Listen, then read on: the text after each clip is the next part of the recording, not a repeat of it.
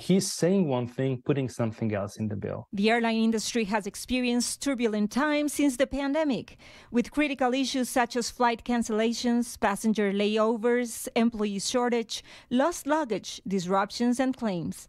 And there are signs this summer could be a bumpy ride, too. When you listen to the minister yesterday, the problem is not that he's disagreeing in his words with us. His actions are disagreeing with his own words. On Monday, National Airlines Council of Canada reacted to Transport Minister Omar Alghabra proposed measures aimed to tighten loopholes to travel compensations and flight disruptions penalties, saying some things are out of their control and they shouldn't be held responsible for everything. Air Passenger Rights President Gabor Lukács says there are inconsistencies with what the Minister of Transport said and the actual wording of the bill presented before the House of Commons. We are actually seeking to close the loopholes. He's just talking about closing the loopholes and keeping the loopholes in the bill. The response comes as the industry enters a particularly hectic time.